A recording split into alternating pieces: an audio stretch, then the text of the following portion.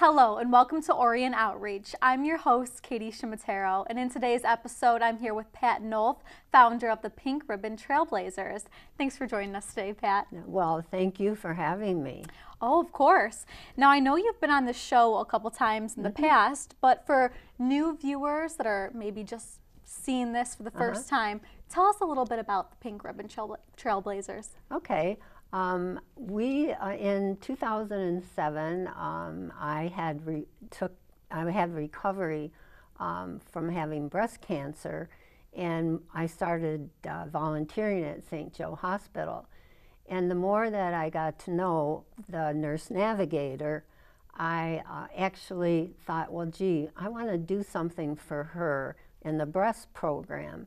And my husband and I were going down to Troy, Michigan, and we stopped, and I went in to get a coffee, and I had thought that we would do something on the Pollyant Trail, and there was Larry Obrecht, who at that time had got the federal and the state funding for the Pollyant Trail. So that's when we began in the fall of 2007, raising funds for women who don't have insurance, and we put a limitation on it, and it's women in Oakland County. But it's been very successful, and I feel like I'm blessed just to meet some of these women, and I go to all the clinics, and it's just very heartwarming for me. Wonderful.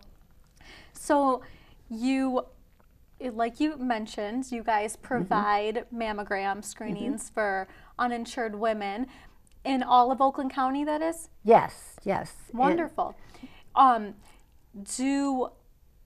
Now, how much farther does it go than just the mammogram screening? Say they get one back and God forbid it comes back positive. Do you guys do anything from there? Yes. What we've done even since the beginning, when I approached the Fund Development Department at St. Joe, I said, well, what if these women are diagnosed? What happens to them then? And that's when I met some of the other people that are involved in breast cancer health services. And what came about is that they stipulated an amount that a mammogram would cost. And it goes by, at that time, Medicare guidelines, which is $108. And then, so we have 4 clinics a year, and then we also have 4 Wednesday afternoons where if a doctor has a script, or the woman has the script, she can come in and get a free mammogram. From there, if she is diagnosed, then there is a procedure in place.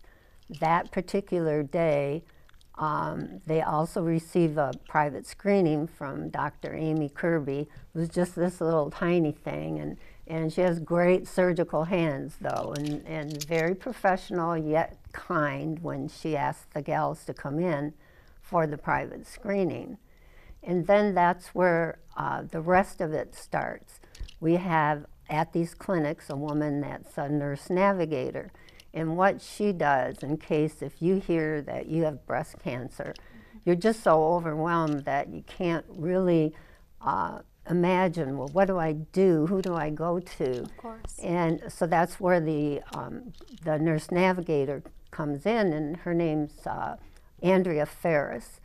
So she guides this woman, and say, of course, she doesn't have any money, because if she did have enough money, she would have paid for her insurance.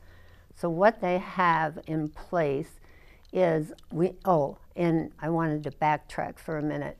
Say that woman needs more testing, the Pink Ribbon Trailblazers also pay for an ultrasound. Oh, wonderful. Yes, and so then when that happens, the surgeon will be Dr. Kirby, unless this woman wants some other doctor, and she will meet with what's called a finance navigator.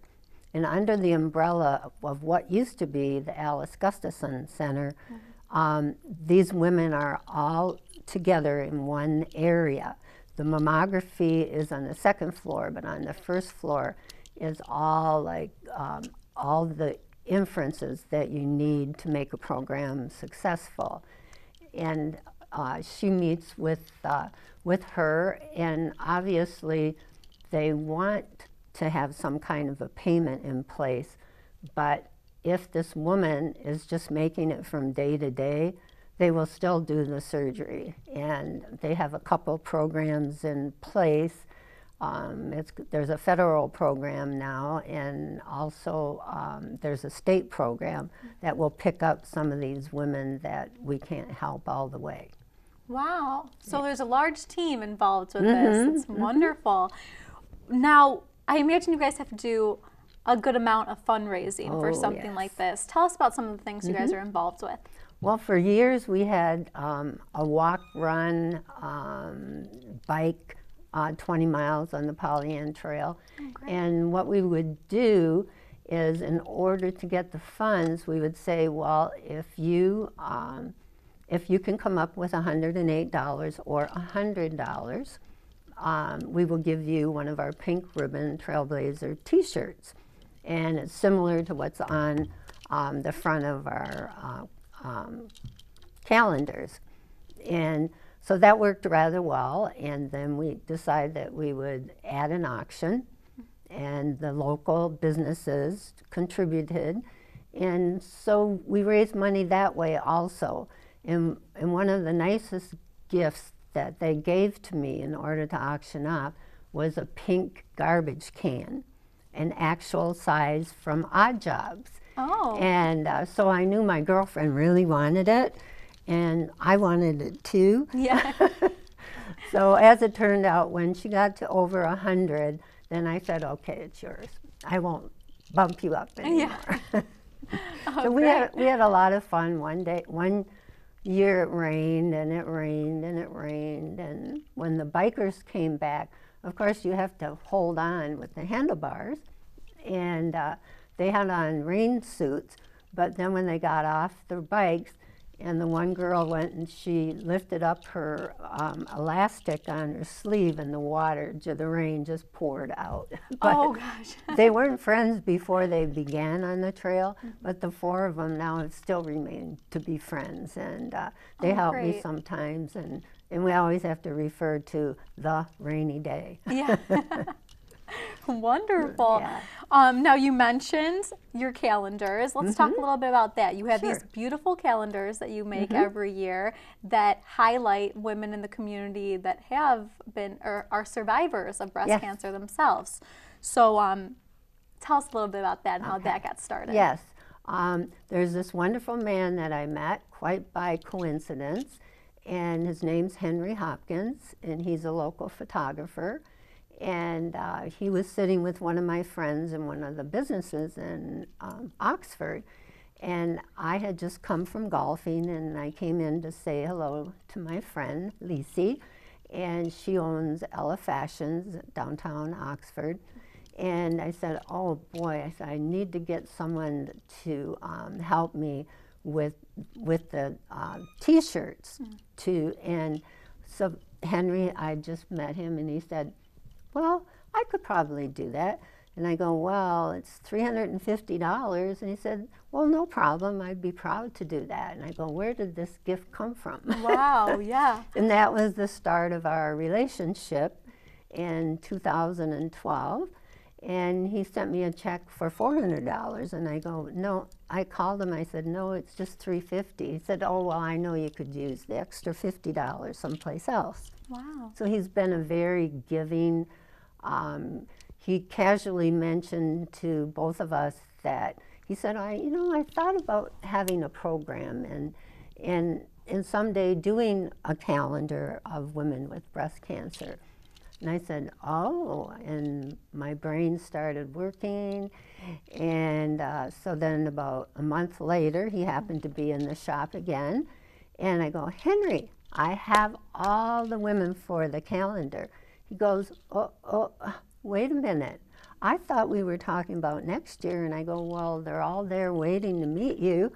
And so then that was our first calendar in 2012. And in the past 3 years, not even counting this year's calendar, we've raised over $20,000 for women to be used for mammograms and ultrasound. So wow, that's amazing. thank you, and it's been fun and very. I'm very empathetic, and so when I hear all these stories, and even the stories from the women at the clinics, it just touches my heart, and it's almost like this is my payback. This is why I do what I do, because I really spend a lot of time trying to raise funds, and so far we've been very successful. Wonderful. How do you find these women to contribute to these calendars? I know not only do they have their gorgeous photos in there, but they give a really nice inspirational quote of how they coped with dealing with cancer and how they kind of made their journey. So what's it like for them to do that? For them, it's, for most of them, it's almost like an awakening. Hey, there are other women, and we get together. We'll have one in the afternoon and one in the evening, so that they can meet Henry and feel comfortable with him. And just to backtrack for a minute, you said, where do I get these women? Mainly, it's through someone who knows someone who knows someone. Or it could be, I've had friends of mine, and in this year's calendar, there's a member from Pink Creek Country Club. And actually, she wanted to be in the original calendar, and she and her husband were sent to England for 3 years. So when she came back, I said, all right, Nancy, you're up. And it's just all different kind of sources. Or sometimes the nurse navigator at St. Joe will say, well, Pat, I think I have this girl that would really enjoy being in the calendar. And so they come from that way also. And the main way that we make these funds from the calendar is that the people that are near and dear to them want to support the program. So they might take 20 calendars and sell them, or maybe 10 if they're shy, and it just kind of fingers out. And in fact, on Sunday we're getting together with Henry to thank him at we're meeting at Cruisamure on Main, and that's when we get to tell our story if we want, or share some more. And it gives us the chance to personally see Henry, and his wife's invited also, and it's a little payback for Henry for being so wonderful about helping us out. Oh, great. Yeah. Now, working with these women that have gone through a similar journey that you've gone through, do you find yourself building kind of lasting friendships with these women and keeping memories every year? Yes, definitely. And there's 2 members. I belong to Christ the Redeemer, and there's 3 calendar women that are there. And then we see each other, and I like to let them know how we're still doing, because if they're in the 2012 calendar and they don't have any, well, say for example what we're doing here today, a lot of them are from this area, so they will know like how much we've made totally and how far we've come. Great. Since that first day. Yeah. It was very strange. We had a karaoke machine in order to speak and get to the crowds, and about 5 minutes before we were going to start the program, I go, oh dear God, what if no one comes? And I thought to myself and the 3 other women who came up with this idea that we wanted to do something special, and yet if it fell, what was going to be our next plan? So it was wonderful that when the people started arriving, and I had wanted to have enough money for 30 mammograms, and then as it turned out, from all the wonderful people who gave to the Pink Ribbon Trailblazers, we could give them, go to St. Joe Mercy, Oakland's Breast Health Services, and give them I think it was $30,000. So Wow. yeah, so it was just very special. I'm wrong with that figure. It was 13,000. Okay. Not, yeah, that's a large amount. Yeah. Have to keep our money straight here. Yeah. Which reminds me, one of the nice things about owning or having a nonprofit is before we decided to do that, it was actually my husband Dean's idea to have something on the Pollyant Trail. But he said that he would be, we have a board, and he's the finance chair, and he takes care of all the money, because I'm not that good about keeping records. Yeah. I just know this is coming in and that's going out. But in order to be a 501c3 through the IRS, you have to prove where you got your money and what you're doing with that money, and according to your mission statement. And our mission statement is to enable uninsured or underinsured women in Oakland County to have a free mammogram, and if necessary, an ultrasound. So we have to live and act within that parameter. Okay, great, great. So now, I know you've been kind of nationally recognized for the work that you do here in Lake Orion, which is wonderful, by the Massachusetts General Hospital Cancer Center through their annual The 100 Everyday Amazing, which honors people that are very active with the fight against breast cancer and inspiring others to take action, which you definitely are doing. So tell us about going in, last year in 2014, you were an honoree, right? So tell us about that. Yep. Actually, I will be one of the 100 until June of 2015. So it lasts a year, and one of the girls that was in the calendar from last year had nominated me, much to my, I had no fathom that I would be selected over 1,000 other nonprofits worldwide. Oh, wow. And when I received the letter, I looked at it and I looked at it and I go, you know, I think I have heard of Massachusetts General.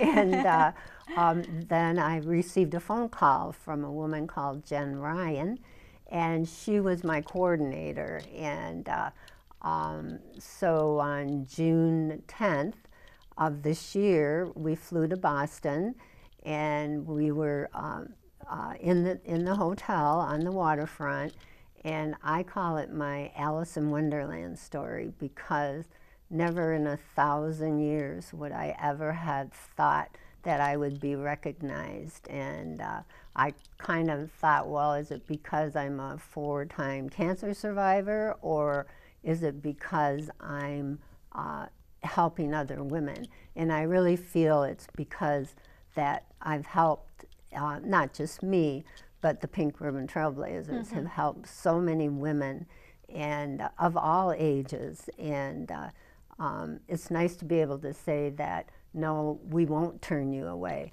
If we're going to have a mammogram program, we're not going to just say, well, I'm sorry, you have breast cancer, and then, you know, go on your merry way.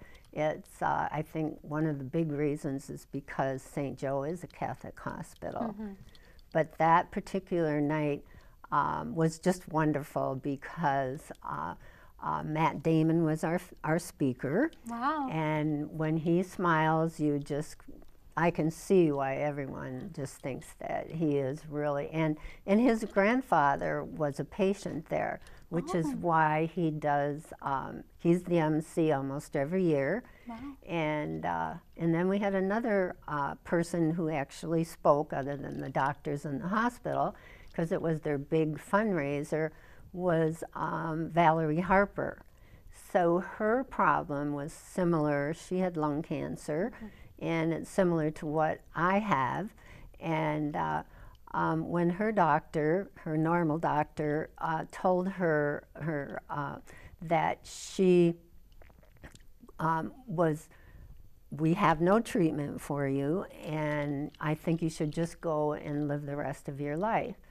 Well, she happens to know Matt Damon, and she knows of Massachusetts General. So she packed up her bags and she got an appointment with one of the doctors affiliated with Mass. They call it Mass General because it's such a mouthful. And so he did a CAT scan or an MRI, I'm not sure which, but he determined that it wasn't brain cancer that she was told.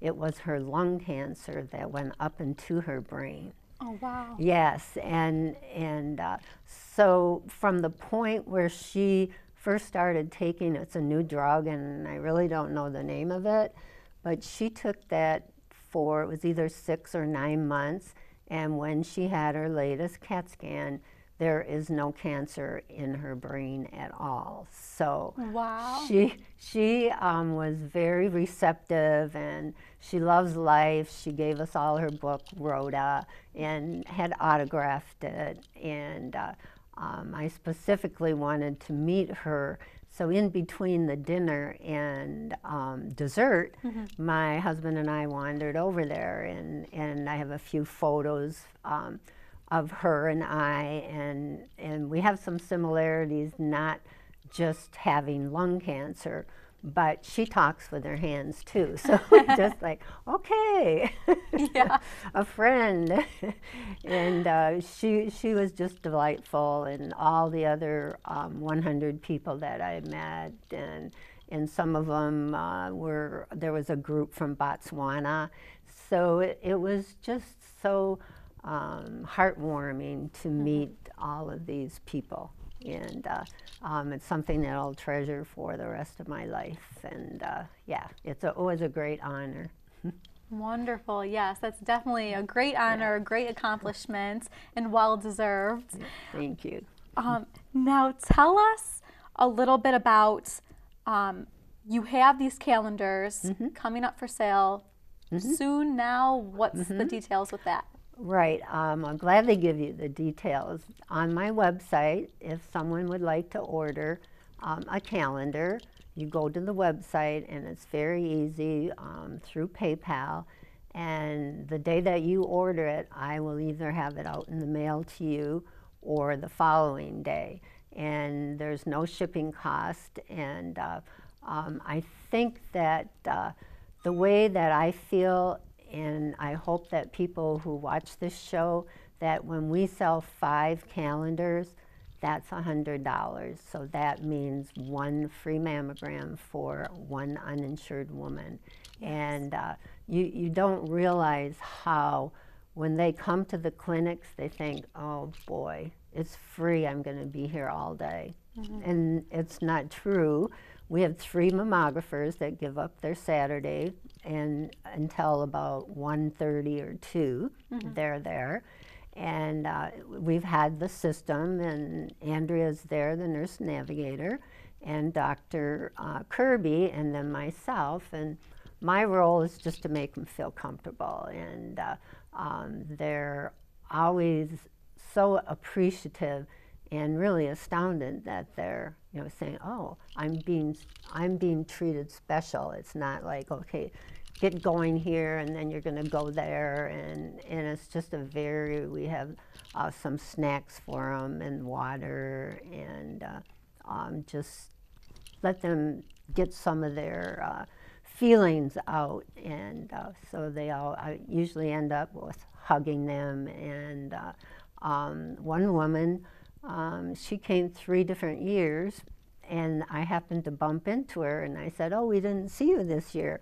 And she said, "I actually have a job, and I have my own insurance now." So wonderful. It was nice to run into her. That is. There's that's a lot of paybacks to cheering the Pink Ribbon Trailblazers. Definitely. Well, great. We've talked about how people can purchase these calendars, a little bit about the Pink Ribbon Trailblazers, but most importantly, these uninsured women in Oakland County, how can they go about actually going and signing up and receiving these mammograms? Well, if they go to my website, or actually some of the women, I always ask them, how did you hear about the Pink Ribbon Trailblazers?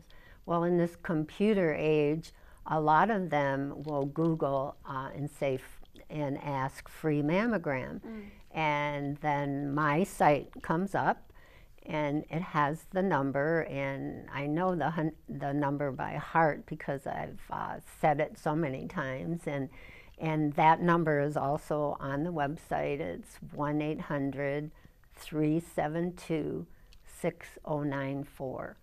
And again, the dates are in the calendar, and the number that you call, you do that approximately 6 weeks before the actual clinics. And the dates are listed again in the calendar and then on the website. So we just have to remember Pink Ribbon Trailblazers, and then we'll hopefully take care of you. Well, thank you so much for joining us today, Pat. We appreciate you being here and all the great work you do in Oakland County. Okay, and thank you for having me. It was delightful to sit and chat with you. Of course. That's all the time we have for this episode of Orion Outreach. A special thanks to Pat Nolf and the Pink Ribbon Trailblazers for joining us today. For more information on the Pink Ribbon Trailblazers or to purchase your own 2015 calendar, visit their website at pinkribbontrailblazers.com. And for more episodes of Orion Outreach, visit orionontv.com to see what local nonprofit organizations are doing throughout the community. Until next time, I'm your host, Katie Ciaramitaro. Thanks for watching.